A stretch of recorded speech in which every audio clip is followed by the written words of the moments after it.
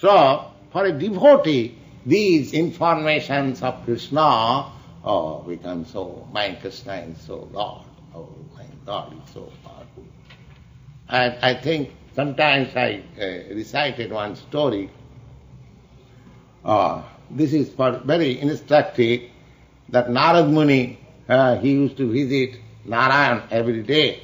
So when he was passing on the road, so one very learned Brahmin and taking thrice bath and everything very nicely, he asked Narada Muni, oh, you are going to Lord, will you inquire when I shall get my salvation?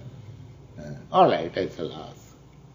And then another Cobbler, he was under the tree seeing the shoes, old shoes. He also saw Narada Muni, he also inquired, will you kindly inquire from God when my salvation is? Then when he inquired Krishna, Narayana, Narada Muni goes generally to Narayana in another planet. Oh yes, two, one Brahmin and one Cobbler, they inquired like this.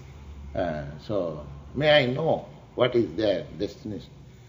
The Narayana said, well, yes, the Cobbler, this after giving up this body, he is coming here at Vaikuntha. And what about that Brahmin? Oh, he has to remain there still. So many births. I do not know when he is coming. So Narada Muni was astonished that I saw that is very nice Brahmin and he is a Cobbler, how is that? So he inquired, then I cannot understand the mystery, why you say that Cobbler is coming this after this body, and why not this Brahmin? Oh, that you will understand. If they inquire that what Krishna or Narayana was doing in his abode, so just explain that he was taking one elephant from the holes of a, what is called, needle, yes. Through the hole of a needle, he is pulling an elephant this side and this side. All right. So when he again approached the Brahmin said, oh, you have seen a Lord? Yes. So what was you are doing? You are doing this through the point of a needle. You are pushing one elephant this way and that way. Oh, therefore, I have no faith in your I have got all respect for your God. We don't believe all this nonsense. Then Narada could understand this man has no faith. He simply reads book. That's all. And when he went to the Cobbler, he also asked, oh, you have seen what Narayana was doing. He also said that he was doing like this. Oh, he began to cry. Oh, my Lord is wonderful. Oh, he can do anything.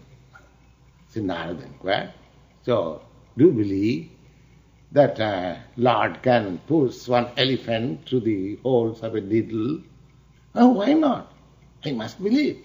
Then what is your reason? Oh, my reason. I am sitting under this banyan tree and so many fruits are falling daily, and each fruit there are thousands of seeds, and each seed there is a tree. If in a small seed there can be big tree like that, is it very impossible to accept that Krishna is putting one elephant through the holes of a needle? He has kept such a nice tree in the seed.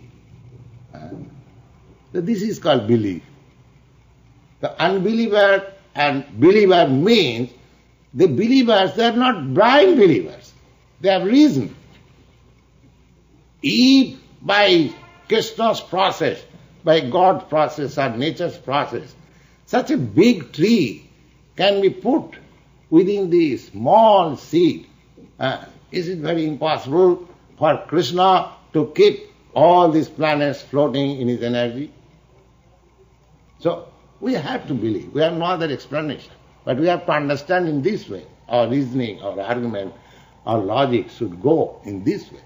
So, those who are devotees, just like the Cobbler, he may be a Cobbler, they believe everything. And those who are not devotees, they will say, oh, these are all bluffs. These are all bluffs. But they are not bluff. It is simply meant for the devotees, they can understand. The non-devotees, they cannot understand.